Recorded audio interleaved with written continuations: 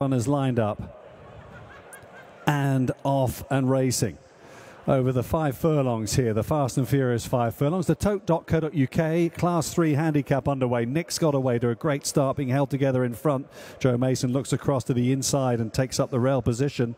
On the outside, Yellow Jacket then of Vince Lamour. Right up there too is Blue Storm, taking a bit of a grip with Moonstone Boy on the outside. They're going along quite quickly here. King's Merchant, the favourite, is close up on the rail right behind them. Then a break of a couple of lengths then to Due for Luck in the Yellow Cab, who's flanked then by Midnight Lear. At the back of the field, Dandy Devil's got to pass them all to win. They're going past the 2 furlong marker and turning in to the home straight. KNICKS taken on the outside by the hat-trick seeking Vince Lamour. Waiting to pick up the pieces, Blue Storm. Looking for a run is King's Merchant up the inside. Wider out, Moonstone Boy. They're coming inside the final 100 yards of the race in this wide open contest. KNICKS is just holding on though on the outside. Vince Lamour, they're queuing up behind, up towards the line, and KNICKS, a very game front-running performance. Held on tight for second though. Due for Luck was running on very strongly to press.